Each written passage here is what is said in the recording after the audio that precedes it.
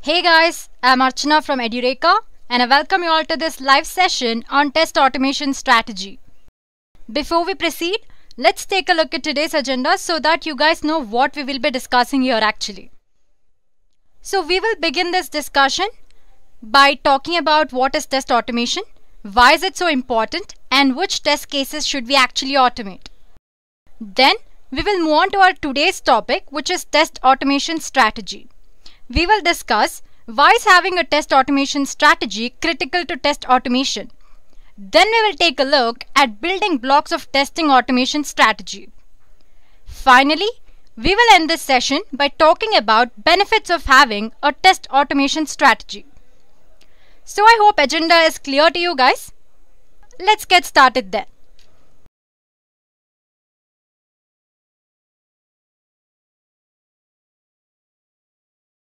On April 26, 1994, aircraft named Airbus A300 was completing a routine flight and approach when just before landing at airport it crashed. The crash killed about 264 people, and till today the accident remains the deadliest accident in the history of China Airlines. Similarly, on August 14, 2003, shortly after 2 p.m., a high voltage power line in northern Ohio brushed against some overgrown trees and shut down completely. That day, 50 billion people lost power for up to 2 days in biggest blackout in North American history. Normally, the problem would have tripped an alarm in control room, but due to software issues, the alarm system literally failed. On April of 1999, there was failure of a $12 billion military satellite launch. It was due to some sort of glitch in satellite's guidance system. Now, what do you think these three events have in common besides being very public examples of technology failures? Well, they are examples of situations that might have been avoided if proper testing had been done on relevant systems. Adequate testing of systems prior to installation might have caught few bugs that contributed to these events. While those events were serious, they happened a number of years ago when the world wasn't quite as connected as it is today. The business world has taken advantage of this connectedness, and we are able to do things much faster and safer than before. So testing is an integral part of any successful software product. Software testing basically is the process of executing the software or any sort of application to find out if there are any bugs or some sort of errors in it. Before software actually goes public, programmers spend hours trying to iron out every little bug there is. They check for any mistakes and problem in the design and the functionality of the software or application. Until then, product won't be available for commercial use in the market. Software testing is broadly classified as manual testing and automated testing. In manual testing, testing of a web application is done manually by human action. This means that someone actually goes on a device to evaluate numerous components including design, functionality, and performance of software. But testing to find defects or bugs manually is time-consuming, expensive, often repetitive, and being humans, we make errors. This is where automation testing comes into picture. Automation testing uses the assistance of tools, scripts, and software to perform test cases on various levels of software. Automation is everywhere. Amazon is testing delivery drones that pick up warehouse orders sorted by robots. Google is testing self-driving cars. Starbucks is testing cashier-free stores dedicated to mobile ordering and payment. And Facebook is testing a brain-computer interface that may one day translate your thoughts into digital text. Fascinating, right? But why are these companies so hyped up about automating the software testing process? That's because test automation offers a lot of benefits. Manual testing can be mundane, error-prone, time-consuming, and even boring. But test automation enables testers to focus more on challenging and rewarding work and in turn increases the accuracy of the results. Test automation saves lot of time and effort. It even offers better test coverage. And increased test coverage leads to testing more features and a higher quality of application. So it provides cross-browser and cross-device testing as well. Test automation makes it possible to execute test cases during off-peak hours and to distribute them in parallel across multiple physical or virtual servers. It also reduces business expenses. I do agree that initial investment may be higher, but return of investment, or ROI as we refer to it, is also high in longer run. Also, test automation reduces manual intervention.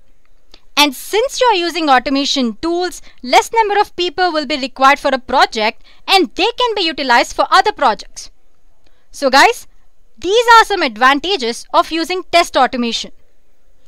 Automation testing is absolutely essential today to successfully deliver large-scale products that need execution of repetitive and complex test cases. That sounds good, but it is impossible to automate all testing. So it is important to determine which test cases should be automated first. When it comes to figuring out where to start automating, there are some top candidates that will help you recognize the maximum return on investment. So these are some test cases, guys. Firstly, repetitive tasks are primary candidates. Not only are those tasks boring to you, but they are often the ones where you actually make mistakes. Because when you do a task repeatedly, we as humans often make mistakes. Automate them and do something more fun. Capturing and sharing results is a critical part to a successful test strategy. So rather than manually exporting your data, crunching numbers and making complex graphs, invest in a tool or automation strategy that will do this task for you. You can also automate tests that require multiple data sets. And instead of waiting for on-screen response, automate the task. That way you do not have to waste time staring at the screen and waiting for a response. Another case where you can automate is load testing. Well, think about having to see if your application can handle a load of 10,000 users. Automate this testing so that you do not have to worry about manually spinning up 10,000 users hitting your application all at the same time. You can also automate test cases that run on several different hardware or software platforms and configurations. Because testing software with multiple configurations on different platforms manually takes a lot of time and effort on your part. So guys, these are some cases where you can actually apply test automation. Now once the decision has been made to use test automation, the next issue is, how are we actually going to do this? What's the plan? One of the most common mistakes with automation testing is going for immediate benefits and forgetting about the bigger picture. Many teams abandon their automation efforts after a sprint or two and go back to manual testing. Now, why do you think that happens? Most of the time, most of these companies use automation just because others are using it. They're not sure of the right way to implement the test automation. They do not have the right automated testing methods in place. They do not know when to implement test automation and when not to. They're not aware of the right set of tools that meet their requirements. So what I'm trying to say here is that success in test automation requires careful planning and design work. To achieve high quality software within a short period of time is one of the objectives of every software company, and I'm sure you guys know that. To achieve that, they either can save few days of planning and instead spend weeks testing or programming, or they can spend a little time developing a proper test automation strategy to keep pace with the market. So to build a cost-effective automation testing strategy with a result-oriented approach is always a key to success in automation testing. Well, you can build a good test automation strategy once you understand automation test lifecycle. So let's explore that. Automation test lifecycle has following phases. The first one is automation feasibility analysis. So basically in this step, you check the feasibility of automation. As in, you shortlist the test cases which you want to automate. You select the right tool that fits your requirement and all that. Next step is test strategy. In test strategy, you select the test automation framework. Well, you have multiple options to choose from here. Like you have linear test automation framework, you have data driven framework, you have keyword driven framework, modular framework, and hybrid as well. If you guys want to know more about these test automation frameworks, you can actually refer to the previous live session in the playlist listed below in the description. Well, moving on. In this phase, you can create a test place, test plan, and test automation suite in your test management tool. So the next step is environment setup. In this phase, you set up the testing environment and acquire the required hardware and software tools to execute the automated test cases. That's pretty simple. And the next step is script development. In this phase, you start creating the automation test scripts according to your requirements. But make sure that your scripts are reusable, well structured, and well documented. This will help you in long term if you're automating. Obviously, the next step would be case execution. In this phase, you execute your test cases. And finally, we have result generation and analysis. This is the last phase of test automation lifecycle. In this phase, you analyze the output of test cases and share the reports with stakeholders. So now that we are aware of the automation test lifecycle, let's have a look at the building block of test automation strategy. It consists of 8 items for you to consider as you head out on your automation journey. And those would be scope of automation, test automation approach, automation test environment, risk analysis, execution plan, review and failure analysis, automation maturity model. So let's explore each of them a little deeper. Oh guys, before you start, I just wanted to say that these blocks are not listed in any particular order. Okay, let's get started now. So the first thing is scope of automation. Defining a project scope for an automation perspective includes outlining timelines, milestones for each sprint in the project. So the 2 most important things that you do here in the scope of automation is shortlisting the test cases which you want to automate and selecting the right test automation tool. Guys, you can't automate everything. So you should be smart about your priorities if you are focusing on high return of investment. One of the best model that can help you with that task is Mike Cohen's test automation pyramid. Using this, you can decide which test cases to automate. The pyramid shows that in general, you should try to push tests down to the lowest level possible. Unit test are the quick to write. They have the highest return of investment and should ideally form the backbone of your automation testing strategy. Developers can write unit tests to check the smallest pieces of their code and find bugs on their own. After unit test, we have regression test. It should be your next priority as the return investment after each successful build. Next, you need to check functionality and other quality characteristics such as accessibility and security across large piece of application with functional testing. So what I mean is that after unit testing and regression testing, it's functional testing. Then comes user interface test. Although pretty common, automating at graphical user interface level is highly impractical. That's because user interface requirements keep changing, which makes automation more complex.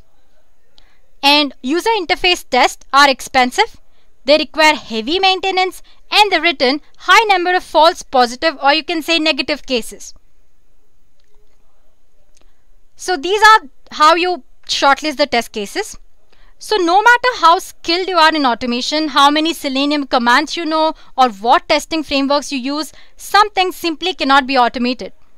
Like user interface test. They have ever-changing requirements and they're difficult to automate. So automation there is not suggested. Similarly, when you have exhaustive document, even then automation is not suggested. And suppose if you have tests that you're going to execute only once, why do you need automation when you can do that using manual testing in short amount of time and without much effort. And you also have tests which are based on visual perception. You have anti-automation features like CAPTCHA, I'm sure you've come across it. And you also have ad hoc and exploratory testing, where you can check system based on your knowledge of its internal workings and experience. So manual touch is definitely needed there. So automation is not possible in ad hoc and exploratory testing. So this is how you shortlist cases that you want to automate. So once you've decided on which test cases to automate and which not, next step is to collect the appropriate testing tools that suit your requirement. Selecting the right tool is the key factor that guarantees the success of your test automation strategy. You need to select one out of several test automation tools that are available in the market. Well, that can be a difficult task because there are a lot of and tons of automation tools in the market. So in order to select the tool that fits best for your project, first you need to understand your project requirements thoroughly. And then you need to identify the testing scenarios that you want to automate. Based on these two, you need to shortlist your tools that support your project's requirement. Then you need to identify your budget for the automation tool. Once you have an idea of the budget, you can further shortlist the tools based on your budget. After that, you can shortlist tools based on certain parameters like licensing cost of tool, maintenance cost, training and support, tool extensibility, tool performance and stability. So you can follow these 3 simple tests before you actually select a proper automation tool. There are plenty of cost-effective tools available in the market for automating different kind of applications like Windows application, web application, websites, mobile web applications, native mobile applications and many more. And some of the popular automation tools that you can use to automate any kind of application are Selenium, then you have Microsoft coded UI framework, then you have HPQTP and many others. So that's the first block. Moving on to next one, it is test automation approach. When choosing a test automation approach, guys, there are 3 areas which you have to consider: process, technology and rules. Well, we've already discussed about process and technology in the previous block, which is how to actually shortlist your test cases and how to select a tool and all that. But anyway, let's go through it again. So first, process. Test automation rollout must be a well-defined and structured process. So make sure to cover the following in your plan. Like, when during the sprint should automate test cases to be developed? As in when you actually should develop your automated test cases, during what time? What are the features which are ready for automated testing? Which features should be tested manually? Who take care of the maintenance? How do you analyze results? So all these questions you need to include in your plan. So after process, it's technology. Identify the applications which you have to automate. Figure out which technology they are based on and whether or not your test automation platform supports those technologies. Then you have roles. Here you define the roles for automation in the test automation team, as in your test automation team. Make sure that all members know who is responsible for which part of automation project. Guys, all members of a test team, including domain specialists, technical testers and test management, they play a very important role in making test automation actually work. For example, you have automation lead or engineer. He is responsible for coordinating and managing all activities regarding automation in the project. And when it comes to test case, you have test case designer, one who designs the test case, and reviewer. Once the test case designer designs them, to have a second look, we have reviewer. So this way you have different roles. So remember that success with automation is dependent on a team's collective knowledge. Adopt a test automation platform that all testers can work with, so that automation becomes a natural part of daily work of all your team members. Other thing that you can focus here are reusability of automation scripts. Your test automation strategy must and should include the reusability of test scripts. This will help you reduce scripting development efforts. There are many general functionalities which are common in applications. You come across them, especially if you're a company who is taking projects which is related to a single domain. For example, let's say if your company develops web applications, you can create a process to reuse testing scripts for login and validation test cases. So instead of writing same test cases again and again, you can store them in a file and reuse them again. Then you should make sure to include manual testing. Automation testing isn't a replacement for manual testing. It's just an extension of manual testing. So no matter how great automated tests are, you cannot automate everything. We even discussed some cases where you can actually not automate, right? So manual tests play a very important role in software development, and they come in handy whenever you cannot automate the process. So don't try to automate everything. And the next point is we have something called release control. In any release pipeline, regardless of its complexity and maturity, there's a point where a team should decide whether to release a build or not. Part of this decision making can be automated, while other parts still require human touch. In any case, make sure that the results from the test automation are part of the release decision. So final decision regarding release will often be based on a combination of algorithm results and manual inspection. Moving on to next one, we have something called risk analysis. Risk analysis, as you guys know, is an essential part of project planning in general. But it is important to consider this specifically in automation as well. So you can create a risk plan with parameters like description, which describes what's the risk all about. Then you have risk level or severity. What will happen if the risk becomes reality? How hard will it hit the project? Then you have something called probability. What is the likeliness that it can occur? Then you have mitigation. What can be done to minimize the risk? And then you have cost estimate in the end. What is the cost of mitigating the risk? What is the cost of not doing it? Well, these are just basic parameters. You can consider several more. Let's consider a simple example. As you can see, the first risk, it says we do not have enough trained resources to create test automation.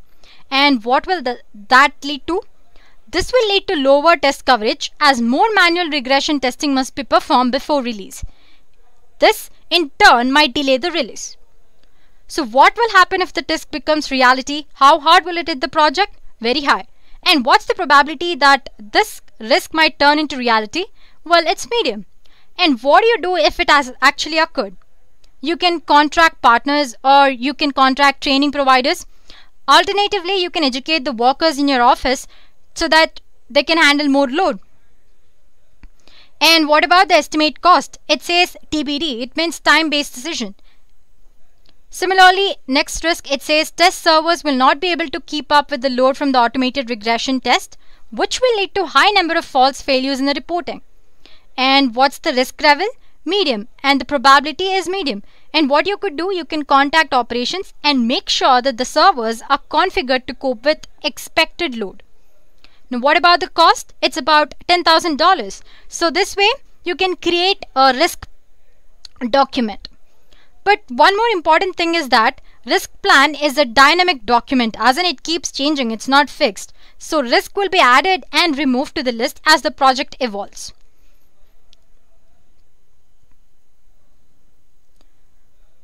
So next one in the test is test automation environment. Setting up your test environment is another building block of test automation strategy, guys. You can establish your automation testing environment by following certain steps.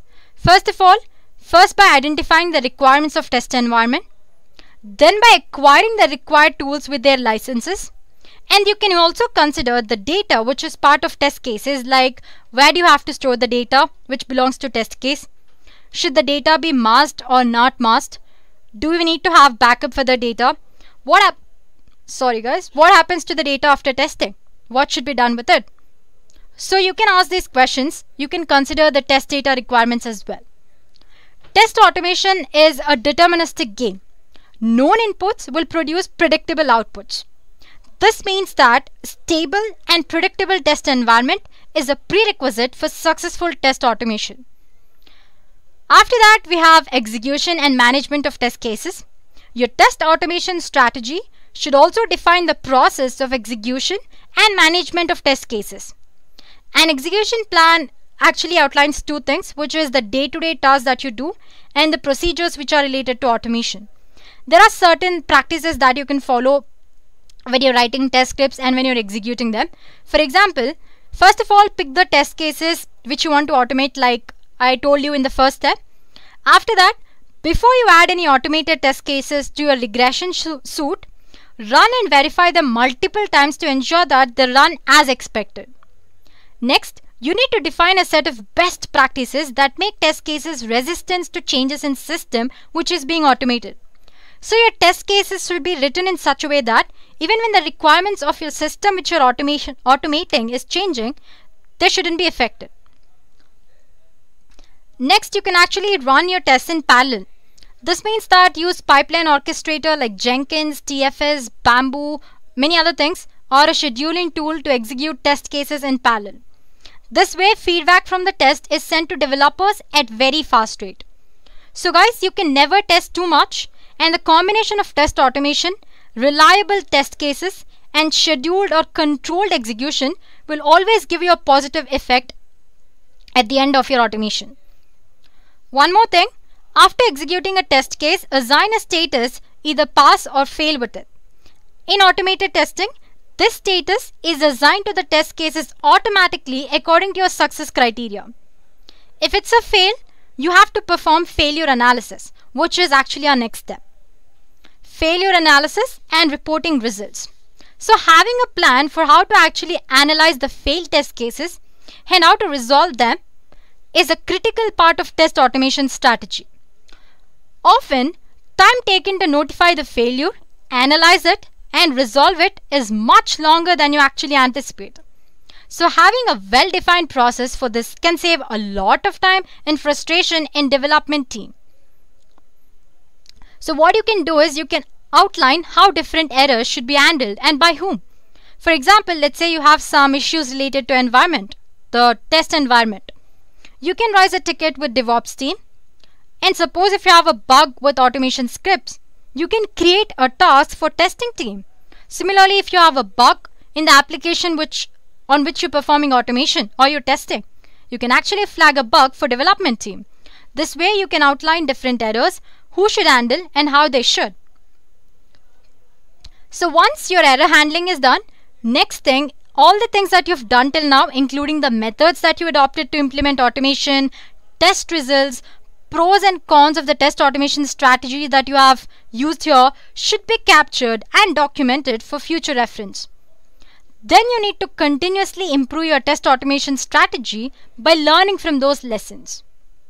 So the last thing is to revamp your test automation strategy. You can't directly develop a perfect test automation strategy very first time. You make it perfect by improving it every time you find a fault with it. Automation maturity model is a way you can use to revamp automation test strategy. Automation maturity model is divided into multiple phases. For example, you have something called initial phase. So guys, basically before explaining the phases, all you do in this revamp is you actually go through everything that you did in your previous strategy and find the errors and replace them, as in resolve them. So where were we? Initial phase. Here, prerequisites of automation should be completed. Then you have something called manage phase. Automation is achieved without any central infrastructure in this phase, as in there's no dependency. Then you have define phase. Central automated process across the application lifecycle should be built here. Then you have something called measured phase. Your collected and analyzed metrics of automated process should be compared against your business goals here. And finally, you have optimize phase. Here, things like self-service automation or learning about automation by looking at the analysis results, which we call self-learning using analytics, and self-remediation should be addressed here, or actually addressed in this phase. So using automation maturity model, you can revamp your test automation strategy until you find it fit for your organization. So guys, this way you find a strategy that's best for you. It's very much necessary to come up with an intelligent test automation strategy to fully enjoy the benefits of automation testing and achieve the desired level of success. A successful test automation strategy can lead to big things. It's true. A successful testing strategy and framework can positively impact your business and organization in a number of ways. First of all, it provides you more comprehensive testing. The most complex test automation tasks are completed easily when you have a strategy, and your products become more robust as a result. It also promotes the reuse of critical components. By reusing the critical components, it increases employee productivity since the time they would have spent on manual tests is saved by the reuse of components. So what I'm trying to say is, instead of them manually doing each thing again and again, they can use the reusability scripts. They can invest their time into other critical areas of their work and business. It also reduces maintenance cost. You can change and update your testing methodologies more easily. Because you have taken time to plan and design your solution, your employees adopt these changes quickly and very easily, and they have very less maintenance work to do when it comes to automated test solution. It also creates the testing standard for your organization. Your strategy will become the standard that's used across your organization because it's complete and robust. And finally, if your strategy is based on result-oriented approach, it will give quick confidence about your product to stakeholders as well. So guys, these are some key benefits of developing a test automation strategy. I hope the above strategies help you as you head out on your automation journey. We've almost reached the end of the session, guys. So thank you guys. I hope you've liked the session. Meet you in the next session.